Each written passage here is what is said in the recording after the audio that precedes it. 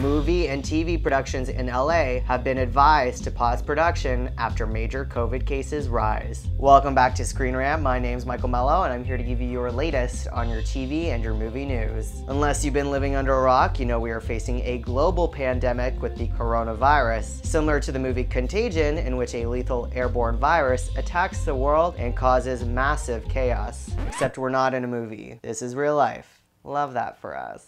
With a recent spike occurring in the LA region, the Los Angeles Health Department wants film productions to pause. Variety reports that the department has asked current productions to strongly consider shutting down for the next few weeks. The statement reads as following: although music, TV, and film productions are allowed to operate, we ask you to strongly consider pausing work for a few weeks during this catastrophic surge in COVID cases. Travel for production purposes is currently not advised. Keep cast and crew close to home. This news is a fresh blow to the industry that has suffered a great deal already due to this pandemic. Tom Cruise's Mission Impossible has faced several delays due to all the shutdowns, and as we know, he's not been super pleased with people not following the rules on his set. I don't ever want to see it again! Ever! For all your latest TV and movie news, be sure to check out Screen Rant. My name is Michael Mello, and I'll see you next time.